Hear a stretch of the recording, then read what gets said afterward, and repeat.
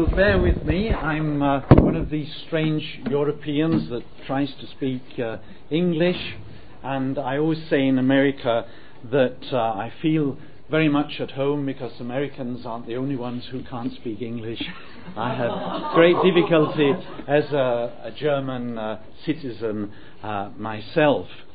Now, when I went to college, I was told by the professors, better never than late. But I realize that in America you say better late than never, so I'm very thankful for your generosity. Now, Lapland. I presume you know where Lapland is.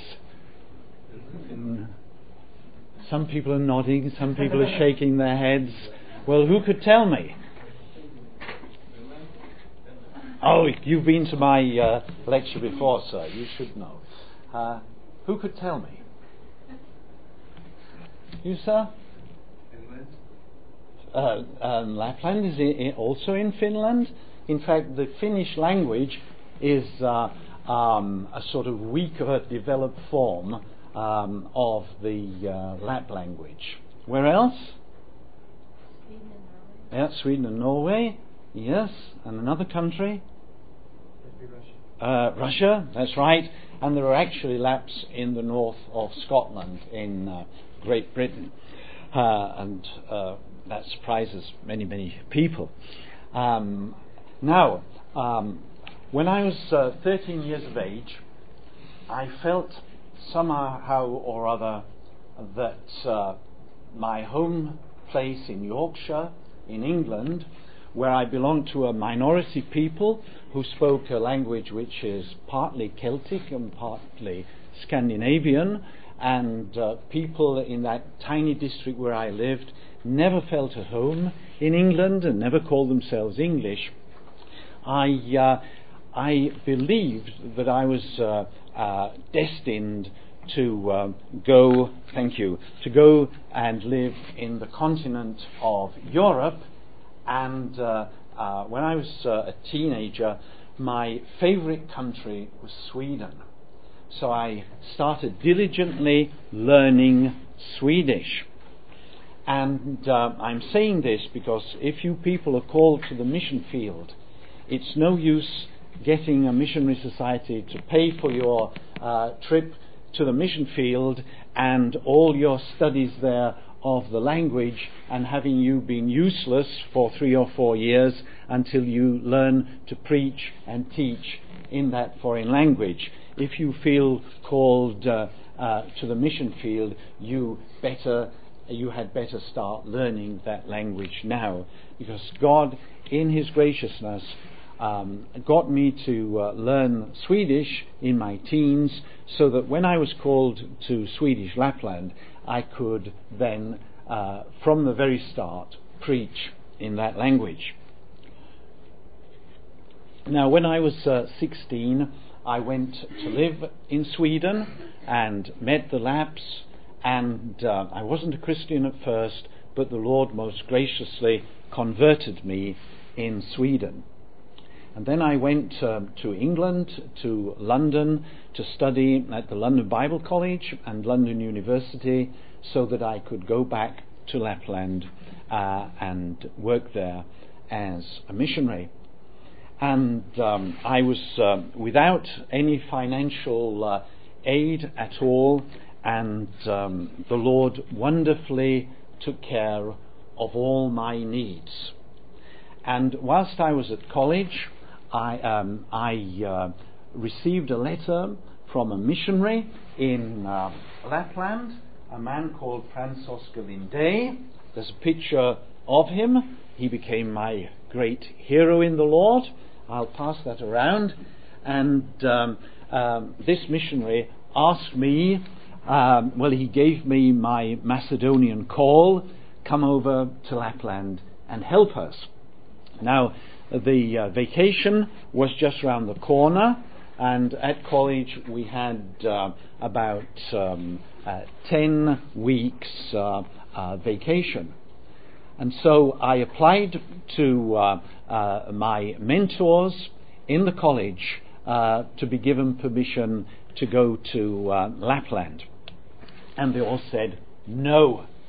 So I asked why, because I felt, well, this is the Lord's will. And they said, you have to do what the college tells you. They were very, very strict in those days. So I said, well, why doesn't the college tell me to go to Lapland? Because I've got an invitation. No, we've something else for you to do. And they said, besides, you owe the college £100, which was a fortune in those days, and I didn't know that I had any debts at all, because I had to pray in those days for each piece of writing paper, each pen, each razor blade, each pair of socks, and throughout the period of my studies, things just came when I prayed for them. The Lord was very, very gracious to me. But here was a debt of £100, which I had to work off in the holidays and pay the college. Well, I thought, this is a setback. But I was so convinced that the Lord would have me out there in Lapland. So I tried to bargain with the college chaplain, who was chosen to advise me in these matters. And I said, now it's Friday. If the Lord sends me that £100 by Monday, and it'll have to come in the Monday post because there's no post over the weekend, could I then go to Lapland? And the college chaplain took a deep breath, and I could see the wheels of his brains turning around, and he was wondering what he should do. And finally he smiled, and he said, yes, it's a bargain. Right. So I went to my digs. Is that an American word? All my digs are my lodgings. That's European student slang. I went to my digs and I prayed and prayed and prayed. And I thought, well, nobody knows about this, and so if the thing doesn't come off, I won't have to be ashamed, because nobody knows. But somehow that chaplain of mine had told all the students, and everybody was thinking, what's going to happen on Monday morning? Is Georgiella going to get to Lapland or not? Well, Monday morning came, and the very, very nervous Georgiella, with knees knocking, went to his little pigeonhole in the college. Is that a term that you Americans use? A pigeonhole is a little place where your post is put, and it's a little shelf, and you take out your post in the mornings. And I crept to my pigeonhole. But to my great astonishment and fear, all the college students were all collected around my pigeonhole. Right, I put in my hand and got out my post, and I looked through letter after letter with everybody looking over my shoulder, and I saw a letter from my mother, and that wasn't a letter because she was as stony broke as I am, and as I was, well, still am, I went through all these this post, and then I saw a letter in a strange handwriting, and the postmark was from a place I'd never heard of, and I opened the letter, and there was a postal order, a kind of cheque for £100. I do not know to this day how that money got into that envelope and who put that money into that envelope. I never found out. Well, I was off to Lapland before you can say Jack Robinson, and I hitchhiked to the coast, and I did have enough money for the boat across to Denmark. Denmark is, of course, thousands of miles from Lapland, and I hitchhiked up there. Well, my adventure started straight away. A car pulled up in Esbjerg, that's a port in Denmark, and a young couple got out and said, we're going up to Sweden, would you like to join us? And so I said, you bet, and I was in the car speeding for Sweden. The Lord will provide. When we got to Malmö on the Swedish border, we came to the customs office, and instead of stopping and getting the car checked, the driver put his foot down and we speeded off at an enormous speed. And soon we had the titu-tita, that's the noise that police cars make over there. They make a far different noise here, I know, but I can't imitate it. Anyway, there was this titu-tita behind us, and suddenly we were surrounded by police cars. And the police got out. My driver stopped, and they asked him what he was doing, speeding through the customs area. And my driver said that he had nothing to declare, and so he thought he could just drive on. So the police and customs officials got out their tools, and they started taking the car to pieces, and they found nothing suspicious, and so they allowed us to drive on. Well, my driver drove on for a couple of miles and then stopped the car and began to laugh, and his wife began to laugh, and I wondered what on earth was wrong with the two of them. And then they winked at me, and they pulled out a very, very long screwdriver, went to the back of the car, we call it a boot, I think you call it a trunk, and they opened the trunk, screwed out a false bottom in the trunk, and it was completely full of smuggled goods. So I was going to be a missionary to the Lapps, to take the gospel to the Lapps, and professional smugglers were used of the Lord to take me there. But you can understand that I didn't wait until I preached the gospel to the Lapps. I gave that young couple a good talking to about the ways of the Lord. Well, I came up to Lapland. The Lapps are a very tiny people. They are brachycephalic, which is a technical word for high cheekbones, used for Mongol-type people. And they look a bit Chinese-ish, if I can use that word, and they're very tiny, and I, who am quite small, felt for the first time in my life that I was like a giant amongst the Lilliput people. And they dress very elaborately and very colourfully. I have a picture here of two elderly people. They were actually called the king and queen of Lapland. This lady is called Regina, which means queen, and the gentleman is called Anders, and they're standing outside their house there, and they kindly allowed me to photograph them. When this goes by, you'll notice the elaborate designs on their clothing. That is all done with silver thread. Could you pass that around, please?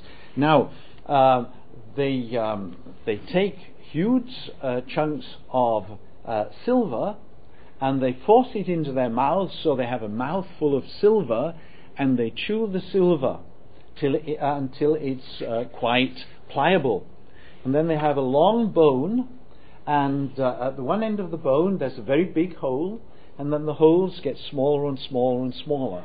And they take the silver and pull it through a big hole in the bone, and then they pull it through a lesser hole, and then a smaller hole, until it's fine thread. And then they sew these beautiful garments which they wear with this silver thread.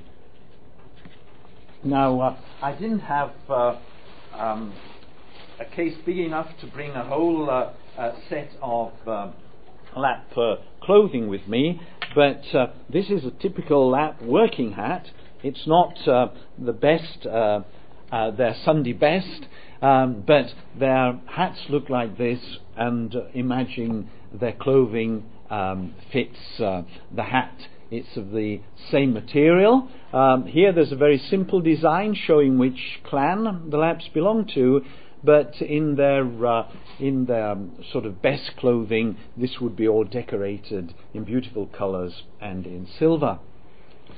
Well, I soon found that when the Lapps went into their houses, they which are just planks of wood surrounded by birch bark, and then with sods from the earth fitted on them, when they went into their houses, they always got their hats, turned them inside out like this, and they had a little loop there, and then they hung these up inside their little houses, which are called cotas. So I said, why do you always do that? Why do you turn your houses, your hats inside out? And they said, oh, you'll soon find out. And we sat down with the wood fire in the middle of the cota, and there was a big hole in the roof to let the smoke out. And it started to rain. And so the man of the house went out, climbed up a little ladder on the side of the cota, and he put a lid on the hole to keep the rain out. And then we were gathered there, and the smoke got thicker and thicker and thicker, and soon I noticed there was dirt on my face, and then I saw their hats, and they got nicely covered in soot. And the man of the house said to me, now you know why we do this with our hats. Because when they go out, they want to look nice and clean and tidy, and they turn their hats back the right side out, and there they have a nice, beautiful, clean hat on their heads.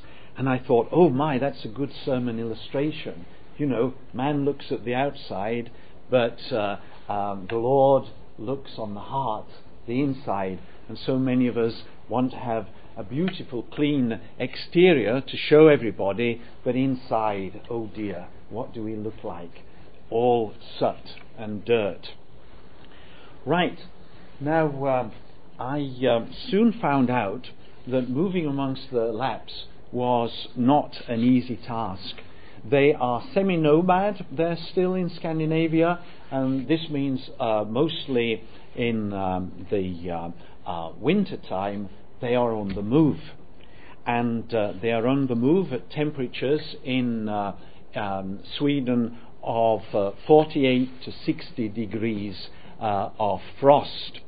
And this is centigrade, and you have Fahrenheit, but just think of it as cold as it ever gets here, and it gets much colder there. And they're on the move. There are no roads, and they move on skis.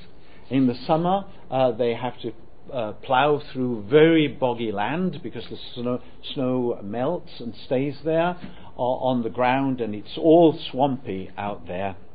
And I had a pair of very low shoes and a very thin pair of calico breeches, and I soon found that I just couldn't make any headway just slooshing through this mud.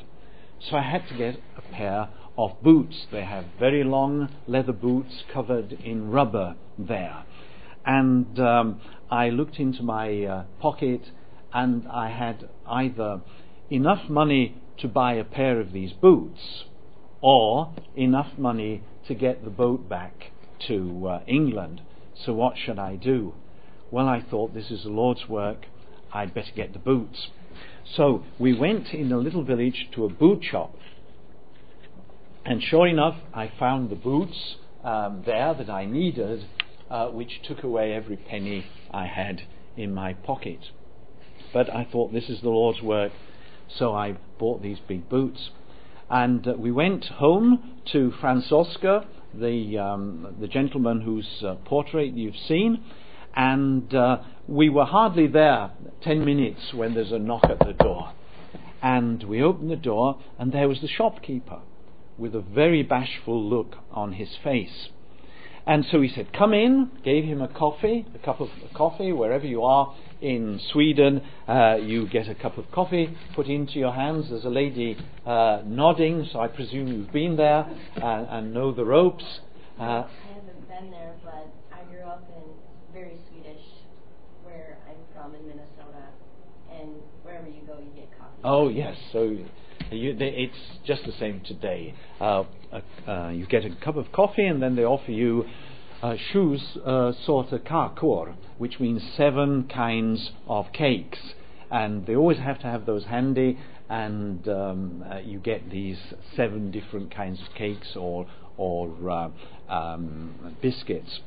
Now, the gentleman said, "I want to confess to you that I was a very keen Christian, and I was in love with the Lord, and I used to serve him diligently.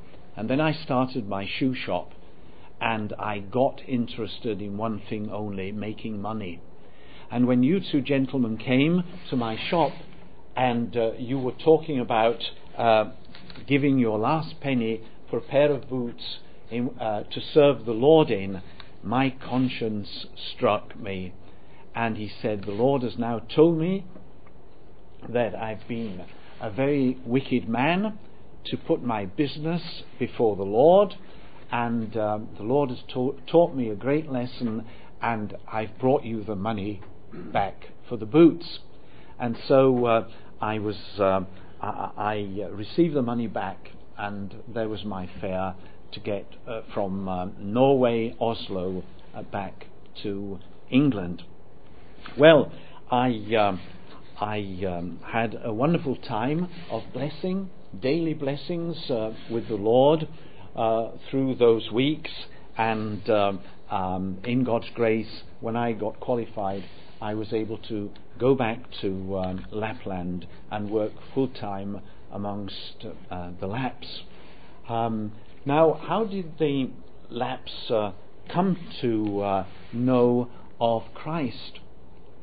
Well, in Europe, most people knew about Christ in the first millennium after Christ. In England, they found out about the Lord Jesus Christ perhaps 50 or 60 years after Christ, AD. In Germany, a short time later. In France, very early indeed. In Spain, very early indeed. And of course, in Italy, in Bible times. But Lapland did not know anything of the Lord Jesus Christ up to the end of the 14th century. So we're in the later Middle Ages. And how did they hear about the gospel? Well, the first missionary to the Lapps was a Lapp girl herself called Margaretha, who we believe was only 12 years of age. Margaretha had heard through some French travellers that there was a person called the Lord Jesus Christ who had suffered on the cross the penalty and the punishment of all their sins, and that through receiving the Lord Jesus Christ as their personal Saviour, they could get rid of their condemnation and guilt and stand guiltless before God and be finally accepted into God's heaven and live eternally with Him. And she thought, if only we could find somebody who could come to Lapland and tell us about this Saviour. Now, Margaretha lived right in the very north, near the Arctic Circle. And the Queen, who was also called Margaretha, the Queen of the Swedes and the Danes, they were one country then, she lived right down in the south in a place called Lund. And Margaretha decided to make this tremendous and terribly long journey to Lund. And we don't know how she got there. She, of course, there were no cars and buses and airplanes in those days. Presumably, she just walked. and she eventually got to Lund.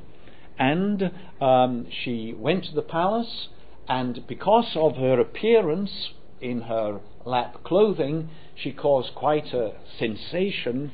Nobody had ever seen a person dressed like that before, and she was given entrance to the Queen, and she told the Queen her story. Now, Queen Margareta was a Christian. In fact, in her reign, she had the Bible translated into Swedish.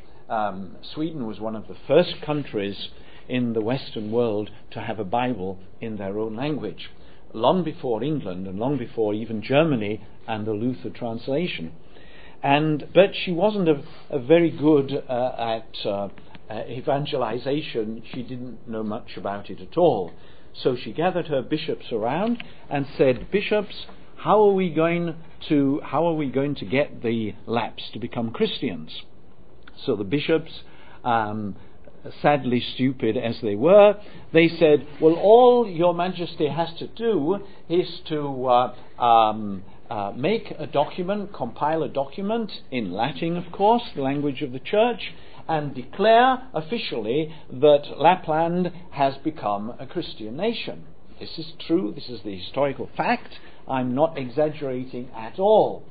So one of the bishops went up to Lapland, went into all the villages and encampments, unrolled his scroll, and said that this day hath the Queen of Sweden concluded that you Lapp citizens are now citizens of heaven and Christian citizens.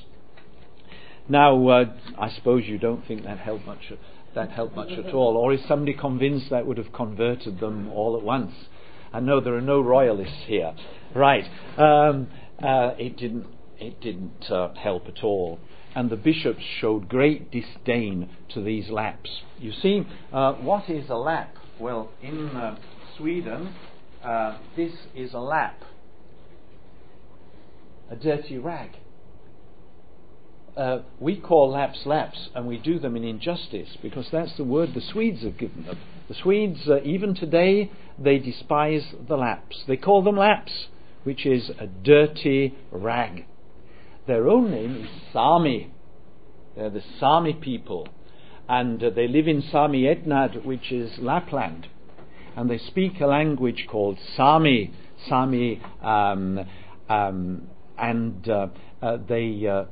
They look upon their language with great pride as a golden language. Sami Giela, Guli Giela, they say.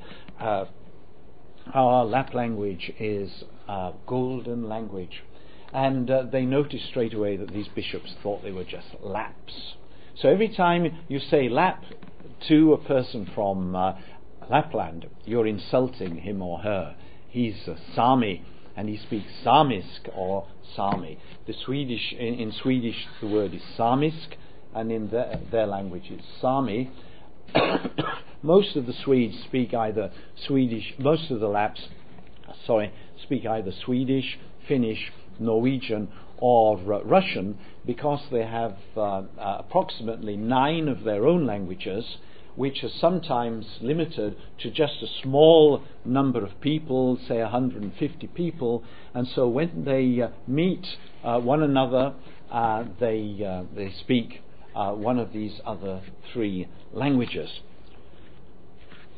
Now, the bishop's proclamation didn't work, and so the bishops thought, how are we going to get the Lapps to become Christians? So, one dark night, I must tell you that they asked permission, of course, and to educate 12 of the Lapp boys, and their parents refused, because you can't go to the labour exchange and get workers in Lapland. The only workers you have is your family. And that's why they have many children. Lots of the Lapps I visited had 16 children, because that was their workforce. And of course they wouldn't give up their children. So the bishops decided to go one night and kidnap 12 boys. And they actually took 12 sacks, this is recorded in history, and each packed a boy into a sack and roped it up, threw it on their backs, and they were away down to the south of Sweden. On the way, several of the boys died, several ran away and never got back home, and in all, after a period of years, they only managed to train one boy as a minister, and they sent him back to Lapland. By this time, he'd become quite a snob, didn't want anything to do with his own people. His own people did not recognize him. He'd forgotten the language, and he was just a foreigner to them, and nothing came of it. Well, by this time, Margareta was growing up into a young lady, and she went to a place called Vadstena. That is the place in Sweden where the Bible was translated. And the person who set up this translation was not a famous masculine, manly theologian, but a very fine lady called Brigitte. And it was through Birgit, as they say in Sweden, that the Swedes got their Bible. And Margareta visited these ladies, and they led her to Christ, and she was then able to go back to Lapland as their first Christian missionary. Now, I must tell you that when you go out to the mission field, you must not do the stupid things I did. I heard of a Lap old people's home, and I knew the nurse who was in charge of that home, and I thought I was always joking, always pulling people's legs, and I thought I would cause quite a sensation in that Lap people's home and have them all laughing their heads off, and I would become very acceptable then, and then I would be able to talk to them about the Lord. So what did I do? Well, I used to love acting. So I thought, I'll disguise myself as a Lap. And I went to a man who was something of an actor himself, and he had a full Lap costume. And I put on this costume, and he made me up very skillfully to look something like a Lap, and I bowed myself like this, and I walked as the Laps always walk, and I went up to this home for old Laps, knocked at the door, and presented myself as a Lapgubbe, an old Lap, and I wanted to have a place in the home. And the people all crowded around me and looked at me, and then this nurse who I knew, who was the warden, she came in with a great big pile of newly washed linen, and she came in and saw me and went, "Ah!" and all the linen went up into the air, and the lady almost fainted in fright, and then all the Laps started calling me all sorts of names for making such an appearance. At first I seemed to have deceived them, but soon, of course, when they looked nearer, they gathered that I was a fake. So my first big entree amongst the Laps was as a fake Lap. Never become a fake anything when you go onto the mission field. Be your honest self, and you'll get on very much better, because it took quite some time for these people to forgive and forget my silliness. But actually they did then become my friends, and they gave me a Lap name, Samenesven, which means friend of the Laps. And how I got that name? Well, I went, I've still time, haven't I?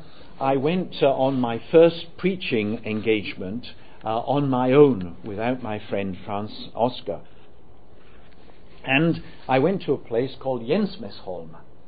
And there I tried to gather the Lapps together to preach the gospel. But when they saw me, they just went like this. And I gather that you Americans, you told me go like this. So you know what that means. This crazy foreigner, we want nothing to do with him. And everywhere I went, I said, would you come to my meeting and listen to the gospel? And they just went like this. And so there was a Swedish house, a farmer's house in the neighborhood, and I went there and I said, could you tell me why the Lapps do not want to hear the gospel? He said, oh, I don't blame them. So I said, oh, you don't want to hear the gospel too? He said, oh, I'm a Christian. I love the gospel. But then why do you say you don't blame the Lapps? So he said, only yesterday the following story happened.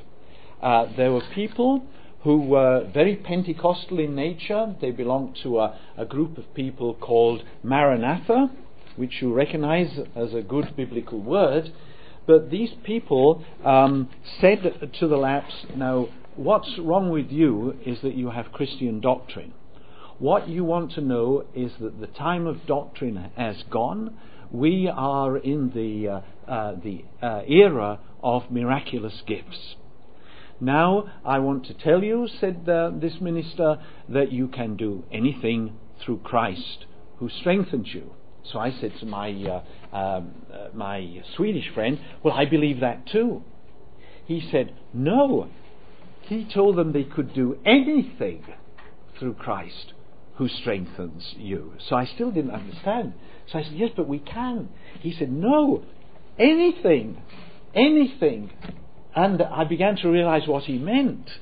They thought, they were led to believe that they could do just anything they wanted because Christ was in them and they were free people.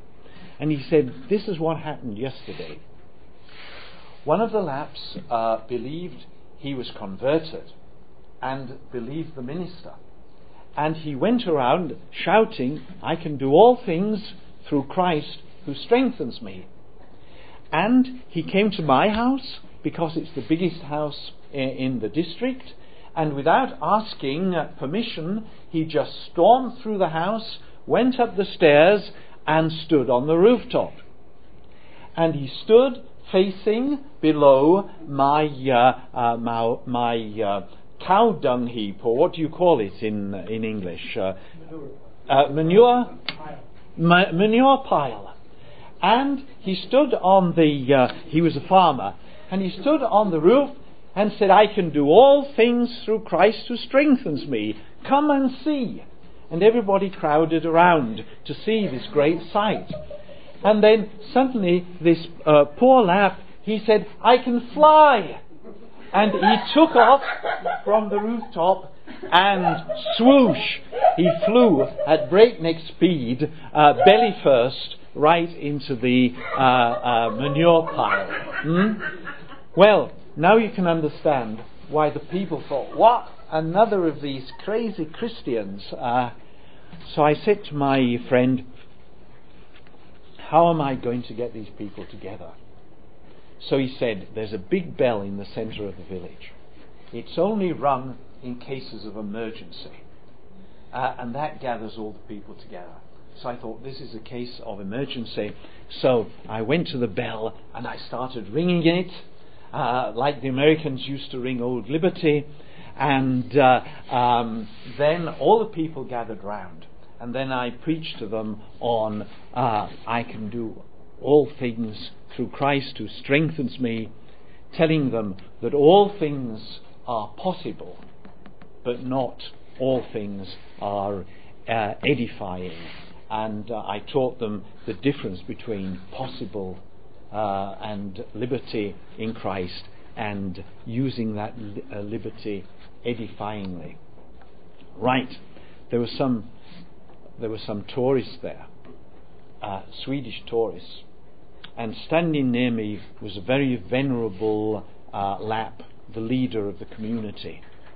And one of these Swedish tourists, a young lady, she was only about 25, she came up to my dear friend, put her hand behind his collar like this, and she said, "I want to see if you dirty Laps ever wash yourself." And he said to me, "I feel worsely treated than," this was his exact words, "I feel worse treated than Negroes in America," because that was the time of the racist revolts and things like that. And I stood before these Laps, turned to the Swedes and gave them a piece of my mind and a piece of the gospel. Right. Just a few days later, I was at home. I lived 100 kilometers from anywhere, right out in the wilderness, and suddenly a bus stopped in front of my house, and a big parcel was thrown out. And I thought, well, I'm the only one who lives here. That parcel must be for me. And so I went to the side of the road, and I untied the parcel, and it was full of delicious smoked reindeer meat. And there was a notice on the meat, and it said, "Till Samenes Ben." Excuse me. Very moving for me to relate this. And that was to the friend of the Laps.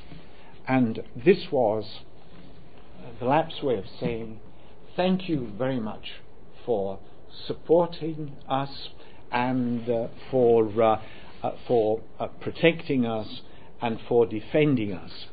And from that day on, no Lap ever went like this to me. Wherever I went, I had open doors. I could expound the scriptures. I went to the Laps when they were slaughtering their reindeer. They were there covered in blood from head to foot, and they would just put their tools down and listen to the gospel. And I had a most blessed time with those people. Well, my time here is almost up too. I was told that you would like to ask me a lot of questions. If you have no questions, I could tell you story after story. So don't you worry that I've nothing more to say. I've plenty, but I'd like to hear what you have to say. Yes, sir. So did you just, right after you went to the Bible school in London, did you just take off and head to Lapland? Yes, that's right. Well, I did a master's degree at Hull after that, and I specialized in educational methods for backward pupils, in particular Down syndrome pupils. But then I became a member of the Swedish church there in Hull, and they had lots of newspapers there, and I looked through the situations vacant in the newspapers, and there was an ad from Lapland. It was a school for Laps who were looking for a teacher. Now, I visited this school on this vacation trip to Lapland. I knew the people there, and I applied, and I got the position there. It was working in the inner mission of the Lutheran Church, and I was accepted and went off straight away. So that's how I eventually got there as a teacher. Yes, sir. Can you tell about the first lab that Yes, I'll tell it with shame, actually. Do you mean the first person that I was able to lead to Christ? Well, this is a mishappened. We were on our way to a place called Utschlägret, and there was a family of Laps there called Madsen. And we were in a hurry to get there, and we had forgotten to commit ourselves to the Lord for that day. And soon after we were on our way, a great pitch black fog came down, and we were just lost. And I said to Franz Oskar, don't worry, I've a compass and we've got the map, we'll find our way. And we walked over the hills there. There was still snow there, although it was in the middle of summer. The rivers are still frozen there on Midsummer Day.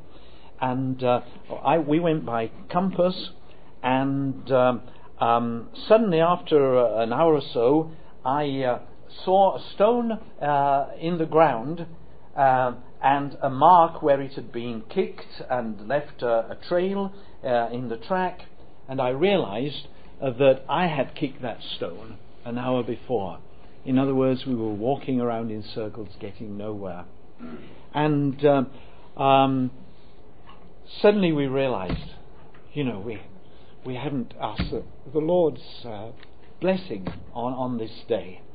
And so we sat down on a big piece of granite and we prayed that the Lord would forgive us, the Lord would get us safely to this meeting, and that the fog would clear up. And this was one of the greatest moments of my life, because as soon as we finished praying, we opened our eyes and the fog just lifted like a huge curtain. And there below we saw one of the Matson family who rowed over the lake. Their home was on an island, and he was waiting for us to go down there and take us to his home. Well, when we got there, it was my turn to preach. Francoska had a piano accordion, and he would play and sing a song like "How Great Thou Art." Americans think that's a Russian song, but it's a Swedish song. A man called Buberg wrote it in the early 19th century. We sang such songs, and then I had to preach. And I was so nervous. And here were these people, non-Christians, wanting to hear the gospel from me. And I just don't know what I said. I was so nervous, and I was trying to speak from the Psalms, and I had no idea what I was talking about. And I was having difficulty finding the words.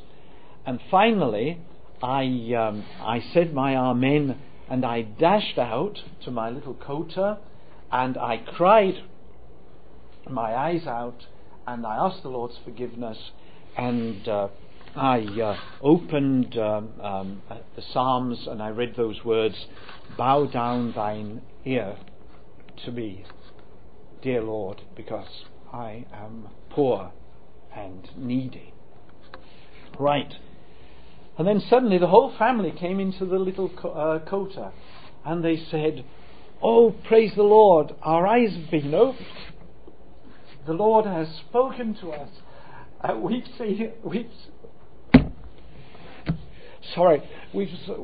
seen the glory of the Lord."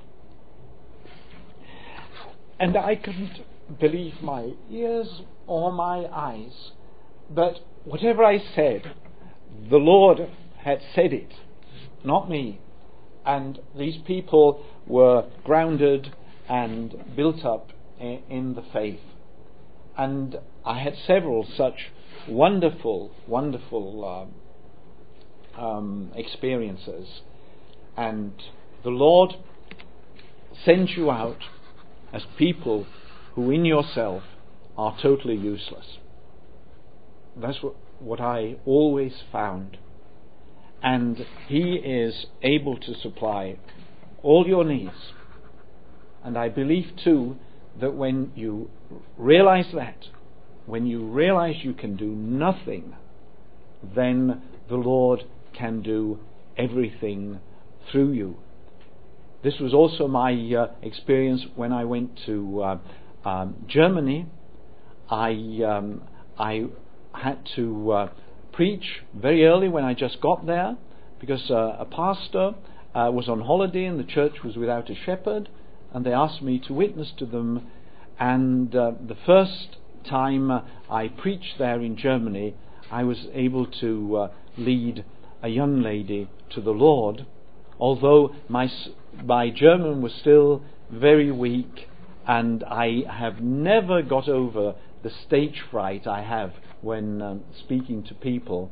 But when the Lord calls you, you can gladly go, and you know that He will equip you. So, another question? I'm sorry I'm so emotional at times, but this is bringing back so many memories that I'm reliving them, telling you. Perhaps I should tell you that about a very, very, very precious lady who dedicated her life to the Lapps, who I had the privilege to meet. The royal family in Scandinavia, both the Norwegians and the Swedish royal families, have a long, long tradition of service to the Lapps. You remember the recent marriage of a Norwegian princess. Well, she worked almost full-time amongst the Lapps too, and they have some fine Christian people. And whilst I was there in Lapland, I met with several members of the royal family who were working full-time as missionaries amongst the Lapps. And this is how I met the first one. It was very, very cold in the middle of the winter out there, and I was sitting in front of a log fire, thanking the Lord that I was there and not out wandering amongst the Lapp villagers. They're called villagers, although we would say clans. The villagers are not buildings but people, and they're always on the move. And suddenly, in the middle of the night, there was a loud knock at the door. And I thought, who is disturbing my peace at this time? And I went and opened the door and was blown back because of the wind, and all the snow came in. And there was a bundle standing before me, much, much smaller than me, and covered in layers of clothing. And the person's face was just covered in ice crystals. And I realized somebody was in distress, so I pulled the thing or the person or whatever it was into my living room, and I started unwrapping all these layers of clothing, and I got off layer after layer after layer. Out there they wear long coats to the ground of dog skin with wolfskin collars. And after I'd taken off about 3 layers, I realized the it before me was a she. And so I turned my back and said, "Du måste göra det själv. You must do it. You must take off your things yourself." And the lady unwrapped and unwrapped all these layers of clothing. They were there in a wet pile on the floor. And then I said to her, "Vem är du? Who are you?" She looked so strange, an old wrinkled woman. And she said, and curtsied, "Jag är grevinnan själv. I am the countess herself." That's how they speak in Sweden. And it was the sister of the former king of Sweden, and she was about 76 at the time, and she was spending all her life travelling amongst the Swedes, the Lapps, sorry. And she was the lady who set up this old people's home for the Lapps, where I made a fool of myself. This home was very necessary because just up to the 50s, if a Lapp old person was too old to work or too old to move, they were killed in a merciless way. Just where I lived, there was a mountain, and it was like this. It went up there and then went down like that. So that was the boggy land, and they called it Middagsfjäll, which means midday mountain, because it took from early morning to noon to climb up this slope. And what happened with the old people who could not keep up with the nomadic life, they were just taken up here by their children and thrown down over the mountainside. Now this went on until the 40s and 50s. Or in the winter they would just go out onto the lake. Here we have the lake, and dig a hole in the ice and just put their parents through the hole in the ice and forget them. And this lady who came to visit me, she started a missionary organization to look after these old Lap people. Anything else? Sorry, I'm going on and on, but perhaps you'll find it informative. Any other questions? Yes, sir. Just so you know, today we'll be eating lunch with Dr. Ratledge, I assume over here in the cafeteria, so if you want to talk to George, you don't have time afterwards. We'll be around, I think, most of the day. So. Yes. Yes. We were talking a little bit earlier about the difference between people who are time-oriented, which I would imagine an Englishman who lives, who is now a German citizen, would be very time-oriented as compared to people who are more event-oriented. It's my yes, that's true. That the Laps are more event-oriented rather than time. Oh yes, they live according to the seasons of their times. Their seasons are the roundup, when they lasso the reindeers. They herd all the reindeer together, lasso them and cut a piece out of their ear so that they will know which reindeer belongs to who. And that's one of the big seasons. That's in the late spring when the calves are born and up and running. And then they have the slaughter period in the what's it called in English? In autumn, fall, in the fall, and then they slaughter the animals in the fall because the skins don't. Oh dear, I'm searching for words now. Don't lose their hair. They don't molt. What's the word? Molt. Yes, thank you.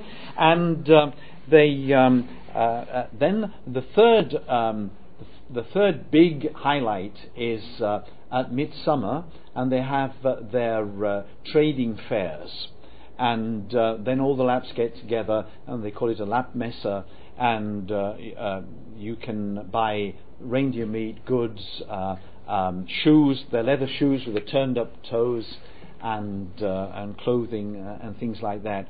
And those are the three sort of periods around which they orientate their lives. But you see, we're talking about a people who have 6 months sunshine in the summer and 6 months darkness in the winter. And so our 24-hour system just doesn't work there. It's a 6-month system. The Laps are very jocular and flamboyant and joyful in the summer, and then in the winter they get what they call the Lap sickness, and they get very depressed, and sadly they often turn to alcohol, and you can go into a Lap village, as I did in the winter, and they're all drunk, and it's a terrible problem.